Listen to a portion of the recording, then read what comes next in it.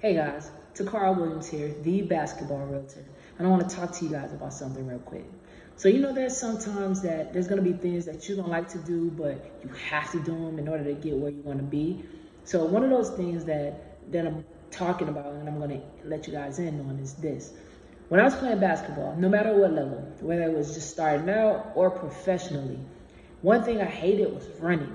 I hated doing sprints. I hated it with a passion. The crazy part is, though, I probably played the majority of each game that I've ever been in. So I have a lot of minutes clocked, although I hated running.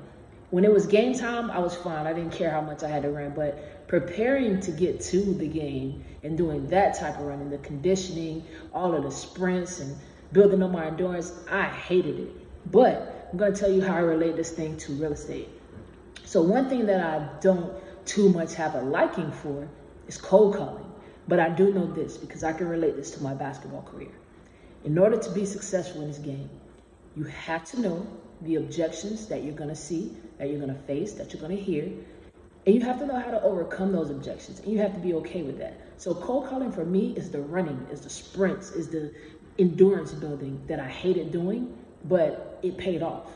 So whenever you can, however you can, you got to put in the work. Get those cold calls in, make those calls, and listen, you'll get a deal out of something, but you're going to learn how to overcome objections, how to deal with people, because these are going to be your clients, and these are going to be people that you trust, and you have to know what you're talking about when you talk to them.